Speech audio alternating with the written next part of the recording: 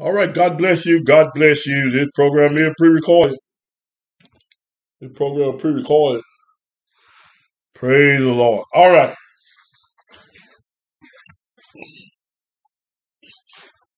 This is Servant of Jesus Christ, Robert Dunlap.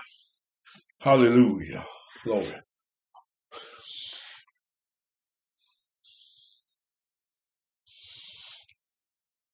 If you preach, anybody who preach, tithing and offering is still required by God today. Even though we are the new covenant, the second covenant, the New Testament. Anybody preach tithing and offering still required today? Do not have faith. You do not have faith. For we walk by faith and not by sight. One Lord, one faith, one baptism, one God and Father of all.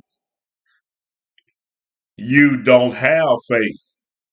If you preach tithing and offering still required, you do not have faith. Let's go directly to it. Romans chapter 10. And I believe it's going to be a short video. Romans chapter 10.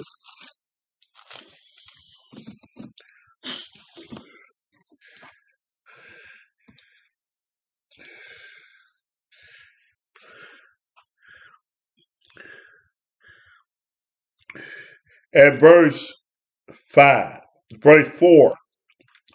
Romans chapter 10 and verse 4. For Christ is the end of the law for righteousness to everyone that believe it, everyone that believe it, everyone that believe it, everyone that have faith. Christ is the end of the law. But you say the law still required, the law is good. God, Christ didn't do away with the law. You don't believe. You don't have faith. Verse 5. For Moses described in righteousness, which is of the law, that a man which doeth these things shall live by them. Do these things. What things? Things that were required by the law. What was required by the law? Well, I didn't mean to go here, Jesus. That's all right. Go to the 9th chapter. I have that baby. Hebrew. Hebrew chapter 9.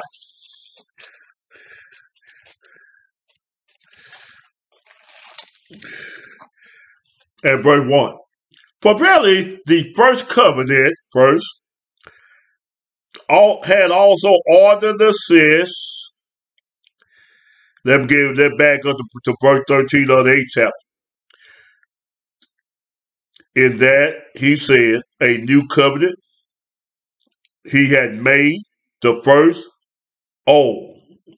Now that which decayeth and waxes old is ready to vanish away. Now we're in chapter 9 of Hebrews. Then the first covenant had also ordinance of a divine service. Service, what we call service, clapping your hands and patting your feet and singing and divine service in a worldly sanctuary. You know your sanctuary worldly. You know it, right? For there was a tabernacle made the first, wherein was the candlestick and the table and the showbread, which is called the sanctuary. And after the second veil, the tabernacle, which is called the holiest of all, which had a golden censer, and the ark of the covenant, overlaid round about with gold, wherein was golden pot that had manna, and Aaron rod and budded, and the tables of the covenant.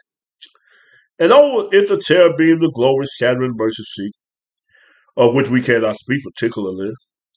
Now when these things were thus ordained, the priests went always into the first tabernacle, accomplishing the service of God. He was doing the work of God in the tabernacle. But into the second, with the high priest alone, once every year, not without blood, which he offered for himself and for the other people. He had to offer for his sin. That blood came from animals. There was none of the blood of Jesus Christ. This blood came from animals. The Holy Ghost signified that the way of holiness was not yet made manifest while the first tabernacle was yet standing, which was a figure for the time then present, in which were offered both gifts and sacrifices that could not make him that did these service perfect and pertain to conscience, which stood only in meats, drinks, divers washing, carnal ordinances imposed upon them until the time of Reformation. But Christ being come a high priest of good things to come by the greater and more perfect tabernacle, not what he made with hand to say, not this building, neither by blood of goats and calves, not by your offering and your tithe. Back to 10, Romans 10. Now we see what the writing was of the law in verse 5 that Moses said that we should live by. Verse 6, but the writing which is of faith,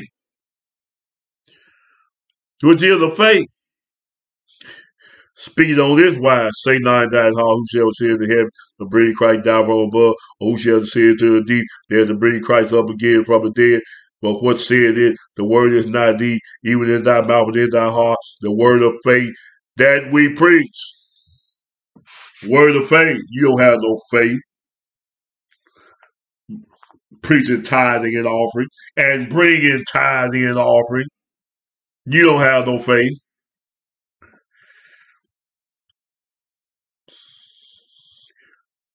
Oh, I didn't get Romans 10. You don't have faith. Go to Romans 3, and we're going to end.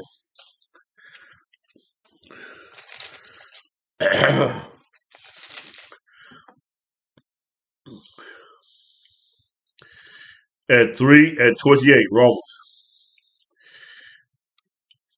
Therefore, we conclude that a man is justified by faith without the deeds of the law. What were the deeds of the law?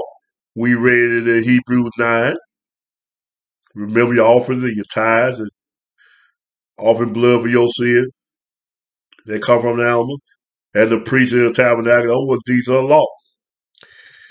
Praise God. Glory to God. Now you see, hallelujah. You don't have faith. You preach it. Not on tithes and offering, you preach you gotta keep Sabbath day. You gotta be circumcised. You gotta go to the priest. A worldly sanctuary. Come to the house of God.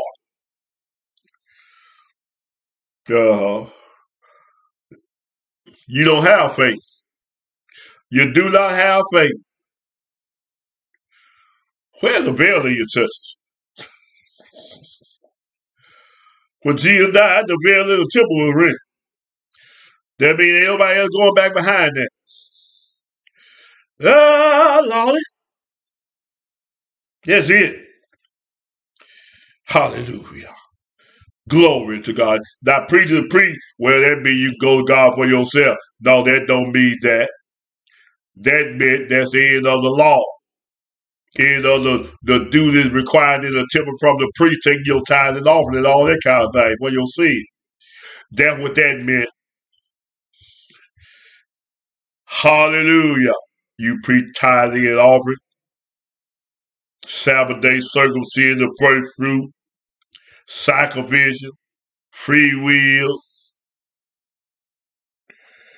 wave, grain, heed, trespass, peace, thanksgiving.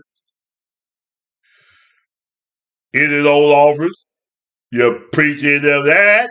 You say it's still required by God. You don't have faith.